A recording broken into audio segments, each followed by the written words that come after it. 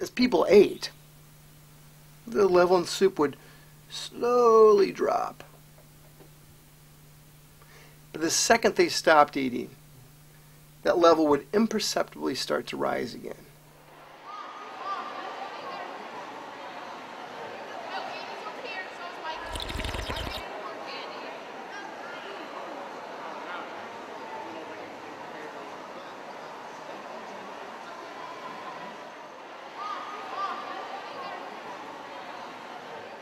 Hey, welcome. This is the last existing bottomless soup bowl table. Now, I've had it for the last 4 years in my garage. So we're here back at my home. We had to pull it out of the garage because it's no longer in the lab.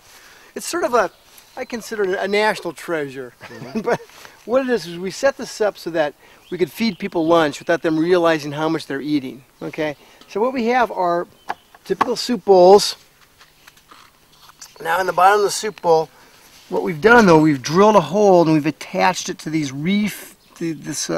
food grade tubing. Mm-hmm. Now we've also drilled a hole through the table. So this tubing goes from the bottom of the bowl, under the table. Mm-hmm.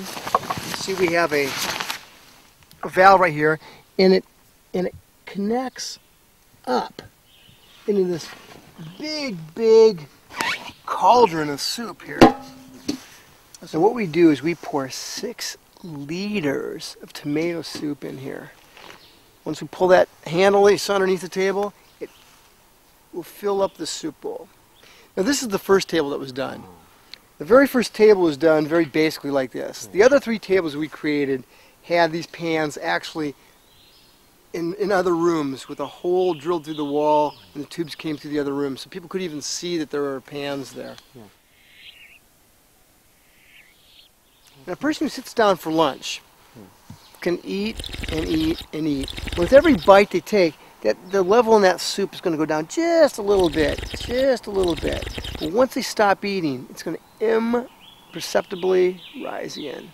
It's going to imperceptibly rise to the point where they could eat for a day and a half, and they would never know the bowl's refilling, but they would also never hit bottom until 6 liters of soup was eaten. What we found is that the typical person eating out of a refillable soup bowl will eat 73% more soup than people eating out of normal bowls.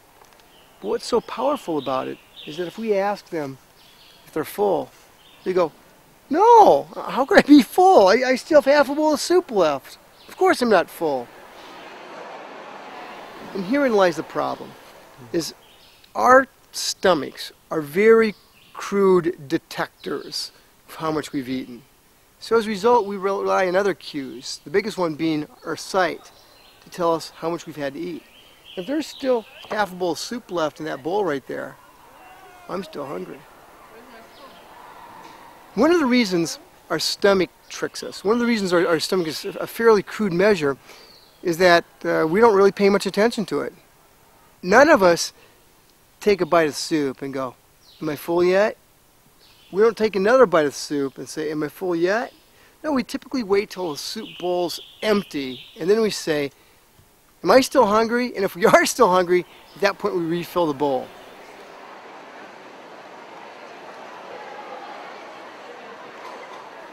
But what goes on is that there are 100 things around us that are more worth us paying attention to than the amount of soup we're eating. There's our friends that we're talking with and laughing with. There's the television and the newspaper that we're reading. There's the 100 things we're thinking about that we need to do yet this afternoon. All of those distractions dominate the part of our brain that should be going, "Am I full yet?" You know, what's so crazy is even though I think about this stuff 20 hours a day, I've written 100 papers on it, we've done hundreds of studies, I will be just as fooled as a person that's never even heard of these results. It doesn't matter how smart you are. The biggest plate is going to fool the smartest person. The fattest glass will fool the smartest person into pouring more into it. That proximate, that nearby candy dish is going to fool the smartest person into taking twice as many candies than if it's just 2 meters farther away. The key to this, the solution to all this is not through the power of the mind. No! The key is simply in changing the environment around us, changing what we have in our kitchens so we mindlessly eat less. If big plates cause us to eat more, to serve more and eat more, don't have big plates. Use smaller plates. Or maybe we should live a life with less distractions.